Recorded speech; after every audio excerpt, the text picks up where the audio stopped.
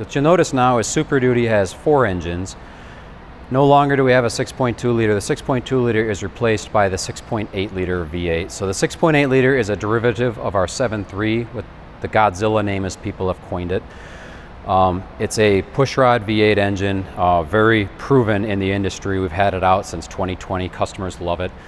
So we brought the 6.8 liter in to replace the 6.2. So gives you very common components with the 7.3 and also the durability that the customers have come to love and expect out of the Ford engines.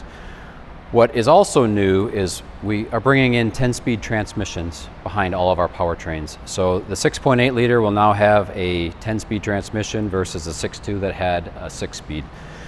It's important to say that because efficiency then goes up as we bring in new 10-speed transmissions and also some new technology to improve efficiency of these power plants. So this engine right here, we can't talk numbers yet. This engine does very well and is going to be our base power plant and standard as part of our XL, XLT trim. As you step up, we don't have it here, but imagine there's an engine here and there'll be another one there we'll talk about in a minute. The 7.3 would be right here. So the optional engine for the gas is going to be the 7.3 liter. So even if you're a customer that's buying an XL or an XLT, you can still option up to the 7.3 liter. Again, it gets a 10-speed transmission behind it.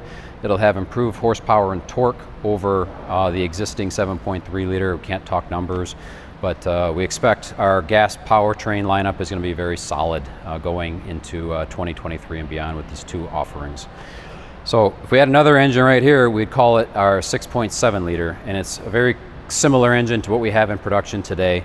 It's going to be our base offering when you check the box for a diesel. So the 6.7 liter would be here, but let's talk about this guy here. This is our new 6.7 liter with the high output. So this engine is based on our very stout architecture. We've coined Scorpion internally within Ford. It brings some improvements both through calibration and hardware to allow us to achieve unheard of horsepower and torque numbers. So if we talk hardware, what you'll see here is we have 2 ports right here. And what these are is these are cooling. The cooling jacket goes around the turbo. So we have now a water-cooled turbo that's coming in on our 6.7 liter.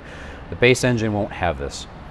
The 6.7 liter high output also will get stainless steel exhaust manifolds. You'll notice that our exhaust manifolds are still in the inside of the engine. So people that don't know, the Scorpion brings the air in from the sides and then it brings the exhaust out into the turbo in the valley.